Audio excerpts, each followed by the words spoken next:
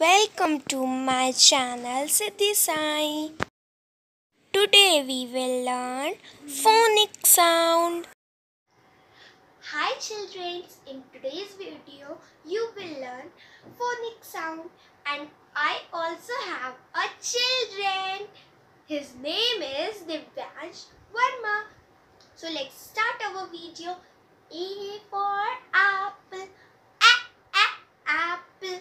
Divyansh, you also repeat, and all children, you also repeat. A for apple, apple. Okay. So we go about the next letter.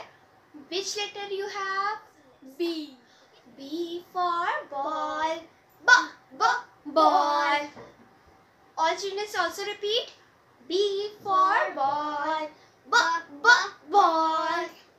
Okay. So next letter is C. E for cat, cat. Okay. D for dog, dog. E for elephant, elephant. Okay. For fish, fish. See children, how to write a letter A? I am writing here. See, this is a letter A. First you will draw a slating line, then another slating line and then a sleeping line. This is letter A, capital letter A. And then we will write capital letter B. This type we will write it, okay? How we will write?